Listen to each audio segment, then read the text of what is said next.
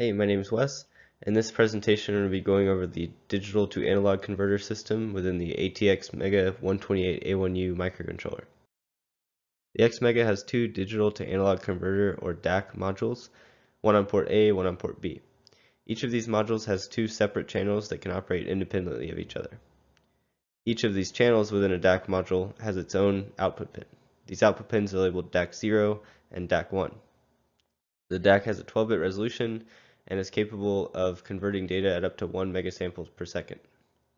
The naming convention is DAC A for port A and DAC B for the DAC module on port B. This alternate pin function table shows us which pins the DAC 0 and DAC 1 outputs correspond to on port A.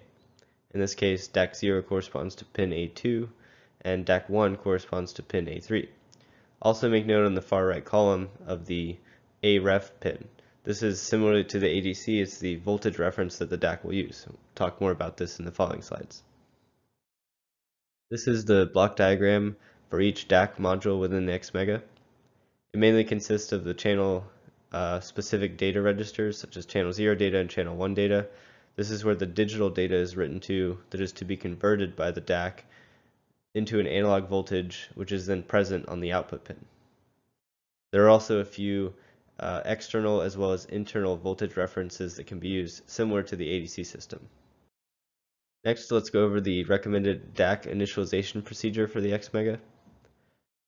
We'll talk about each of these steps independently on their own slides and go into detail about the registers and the bits and bit fields within them that can be configured. First, we'll have to choose single or dual channel operation. Then we'll select channels that will be triggered by events if we decide to use the event system. And then we select a reference voltage and whether the digital input data should be supplied left or right adjusted. Finally, we enable the channels that we're using as well as the entire DAC module. Let's start off with the control B register. We can use the channel select bit field to determine if we want exclusively channel 0 or channel 1 to be operational. Or alternatively, we can use dual channel operation where both channels 0 and 1 are enabled at the same time. Next, we'll decide if we want any of the channels to be triggered by the event system. The channel 1 and channel 0 trigger bits can be used to decide if a given channel should actually be triggered by the event system. If we do enable any of these bits, the event control register within the DAC system needs to be initialized to specify which event from the event system actually triggers a DAC conversion.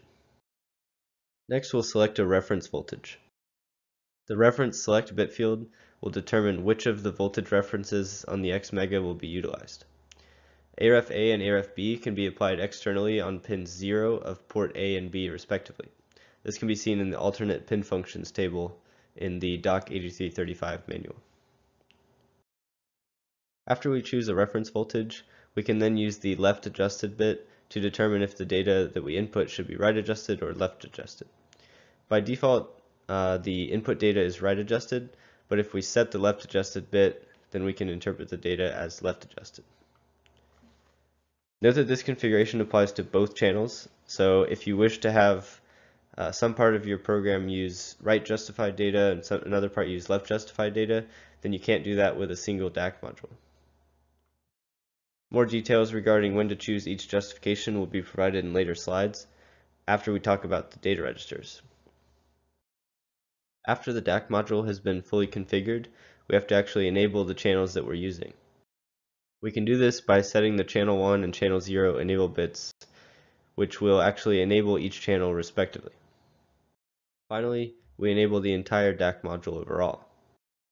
To do this, we set the enable bit within the control A register. Note that you have to be careful not to clear any of the bits such as channel 1 or channel 0 enable that you may have written previously. To initiate a digital to analog conversion within the Xmega, the channel 0 or channel 1 data registers must be written to. Each of these data registers consists of two 8-bit registers, channel 0 or 1 data high and low. Notice at the bottom that there are two different configurations, one for when the data is right adjusted and another for when the data is left adjusted. By default, since the left adjusted bit is 0, the data in the data registers is interpreted as right adjusted. This means that the 12-bit digital data that we're trying to convert is in the lower 12 bits of the data register. Conversely, when the left adjusted bit is 1, the data is interpreted as left adjusted. Therefore, the 12 bits of digital data that we need to convert have to be in the upper 12 bits of the data register. Before manually writing to one of the data registers to initiate a conversion, the channel 1 and channel 0 data register empty bits or flags within the status register should be checked. When either of these bits are set, that indicates that the respective channel's data register is empty, and thus data can be successfully written without overriding a pending conversion. When using the DAC without the event system, writing to the data register is what actually starts a conversion. You have to write to the low byte before the high byte, because writing to the high byte is what actually triggers the conversion. For example, if we wrote to the high byte before the low byte, as soon as we wrote to the high byte, a conversion would be started, and the data written to the low byte would not be taken into account in the conversion. It's possible to do 8-bit conversions with the DAC module using left-adjusted data. This allows you to only or exclusively write to the data high register. Doing 8-bit conversions has some pros and cons. The main benefit is that it saves you from having to do an extra write to the low byte or the low register. But the downside is that you lose 4 bits of resolution, which for some applications could be very critical, but for some it may not matter. The DAC system of the Xmega is one of the easier peripherals to get set up, and it can be used in tandem with the ADC system to translate back and forth between the analog and digital domains.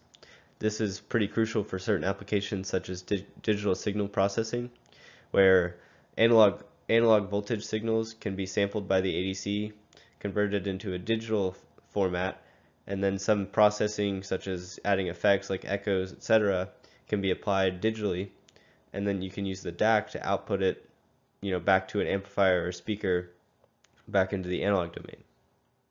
You can find more details about the DAC system that weren't covered in this lecture in section 29 of the Xmega AU manual.